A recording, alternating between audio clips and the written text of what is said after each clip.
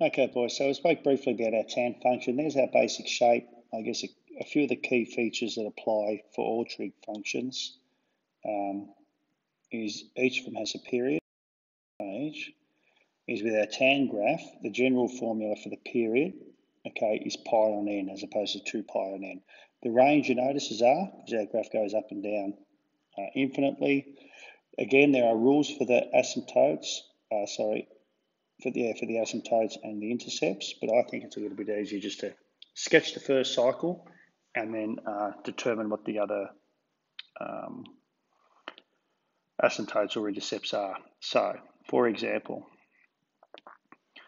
let's get ourselves our basic shape here. Now, a couple of things we know about this particular graph. What have we got? So it's reflected, okay, about the x-axis. The 3 just is a dilation factor, isn't it? So it doesn't affect an amplitude because there isn't one for the tan graph.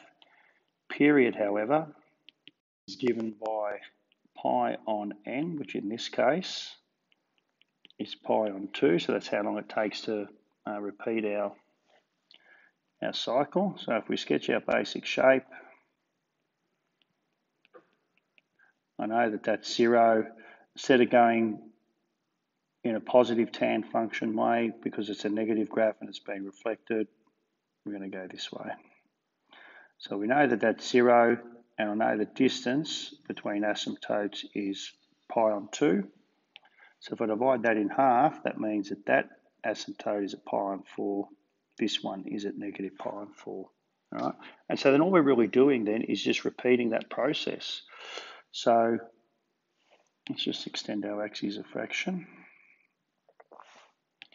So if I do my next asymptote, it's pi on 4 plus the period, which is pi on 2. So that's 3 pi on 4. And the one back is, again, pi on 2 units back, which is negative 3 pi on 4. Put my intercept in, up and down. If that one is 0, it goes the period later, which is pi on 2, so that's a pi on 2. And from 0, back pi on 2, so minus pi on 2.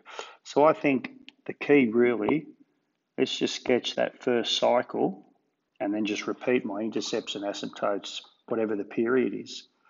Okay? The same basic process. The 2 is a dilation factor. It doesn't affect an amplitude. We don't have one. Number in front of the x is 1. So period is equal to pi on 1, which is just equal to pi. And obviously we're shifted pi on 3 units left or right. So in this case, it's right. So again, let's do a little quick sketch of the basic shape.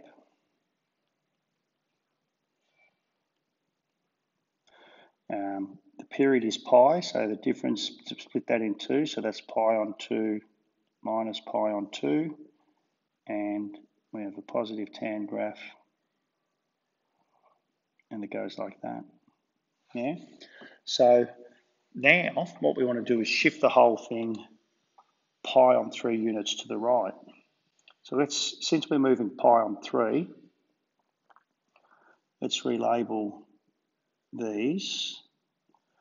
So we've got pi on 3 and pi on 2. So pi on 6 is a common factor, isn't it? So let's make that 3 pi on 6 and that positive 3 pi on 6. And our movement is 2 pi on 6 units to the right. All right? Which means now, let's come in here. Probably don't need the stuff to the left because our domain is from pi on 6 to 13 pi on 6. So let's just sketch a graph. So that asymptote there is at negative 3 pi on 6 plus 2 pi on 6. So that's at minus pi on 6. 0 plus 2 pi on 6. I'll make it 2 pi on 6. And 3 pi on 6 plus pi on 6 is 5 pi on 6. So 2 pi on 6 is 5 pi on 6. So that's what our graph looks like. All right. So then the rest of the graph, we just continue the cycle. So I need to add pi, which is 6 on 6. So I'm going to turn that into 11 pi on 6. And I've got up, down. The period is pi, so 2 pi on 6 plus 6 pi on 6 is 8 pi on 6. And does it make sense? Well, from 5 to 8 is 3, from 8 to 11 is 3, so we have symmetry, so that's good.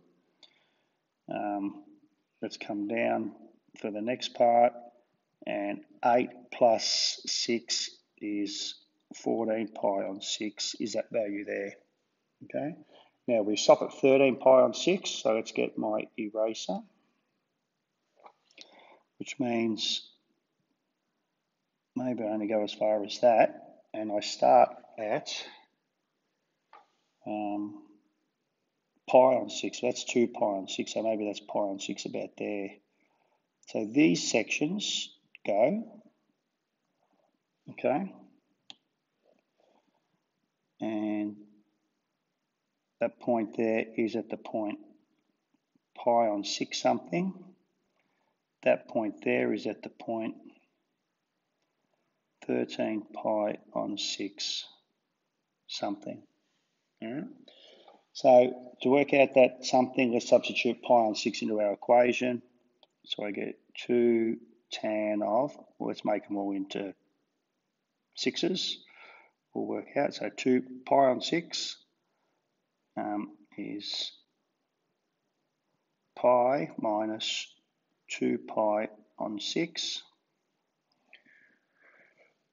which is equal to 2 tan of negative pi on 6.